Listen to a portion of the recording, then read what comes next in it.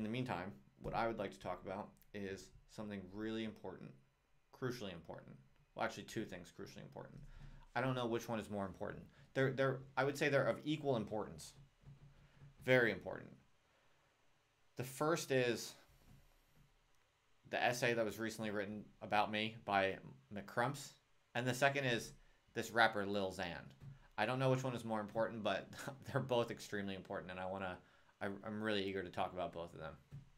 So, which one should we do first? I'm not sure. I think let's do McCrump's piece first, real quick, because it's going to be really easy to deal with. I can knock this out in a couple minutes before Modern Distributist gives me the link. First of all, huge fan of this nice little Murphy meme at the top. I ultimately just have to feel very, very flattered by the attention of Mr. Crumps.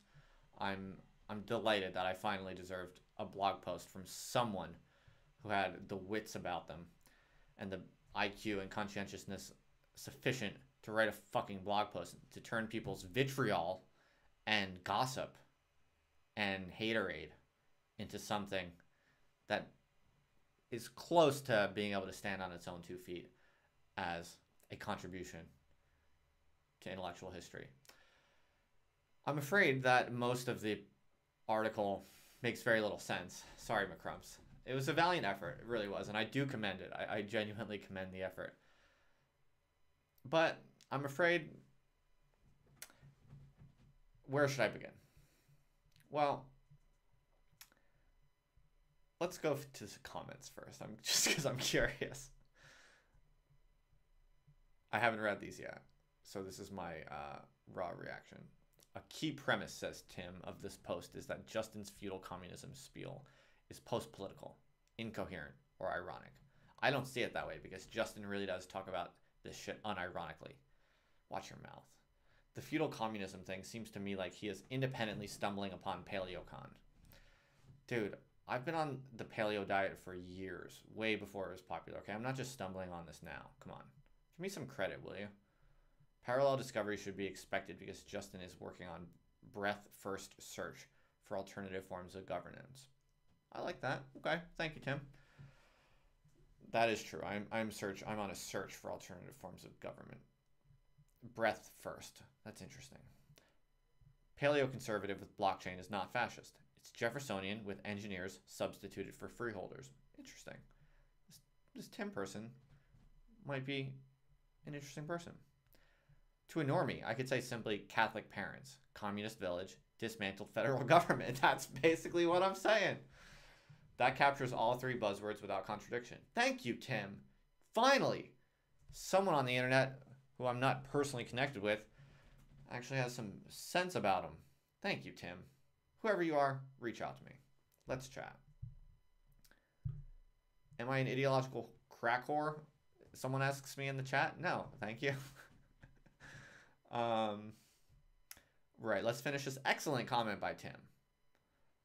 That's just his interpretation, but it's a coherent and obvious interpretation. It's dangerous and possibly stupid. Oh, Tim, I thought you were on my team. I thought we had someone who was smart. But no, we only had someone who, is able to charitably understand my perspective, but then goes astray in making the incorrect inference that I'm possibly stupid. That's obviously not possible.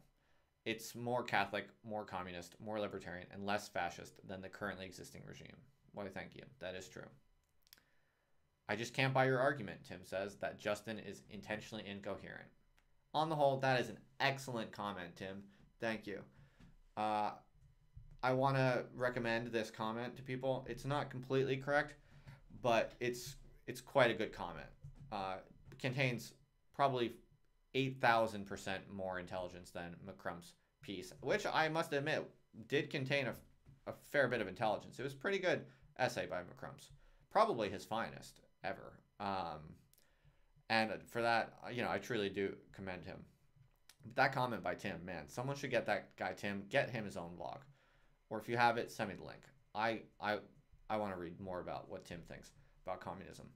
And, that's just a good phrase. Look at this. Catholic parents, communist village, dismantled federal government. I think that is a slogan, people. We have a serious political marketer on our hands here.